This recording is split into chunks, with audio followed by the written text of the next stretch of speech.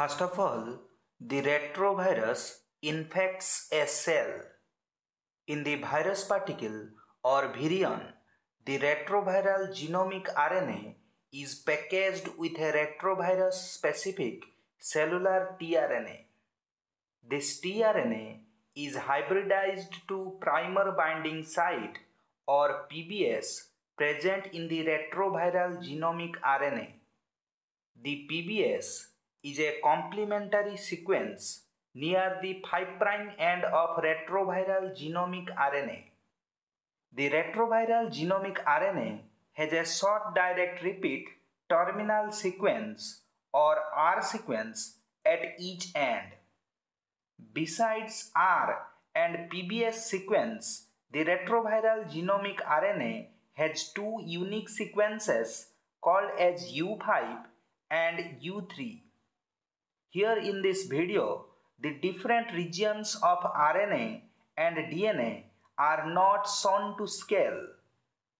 The PBS and R regions are actually much shorter than U5 and U3 regions. The central coding region is very much longer than the other regions. During retroviral reverse transcription, first of all, tRNA is extended to form DNA copy of 5' end of retroviral genomic RNA. As a result, DNA-RNA hybrid is formed. The RNA of DNA-RNA hybrid is then digested. In the next step, fast jump occurs. In this fast jump, DNA is hybridized with remaining RNA-R sequence. DNA strand is then extended from 3' end. Most hybrid RNA is then digested. 3' end of second DNA strand is then synthesized. In the next step, tRNA in the DNA-RNA hybrid is digested. After digestion, the molecule will look like this. In the next step, second jump occurs. Both the DNA strands are then synthesized from 3' ends. As a result, both DNA strands are completed.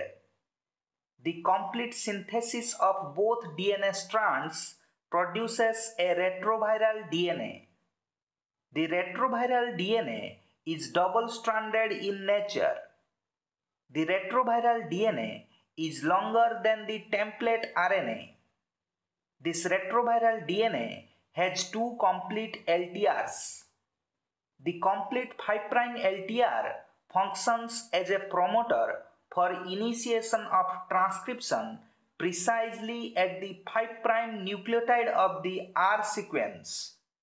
The complete 3' LTR functions as a poly A site leading to polyadenylation precisely at the 3' nucleotide of the R sequence.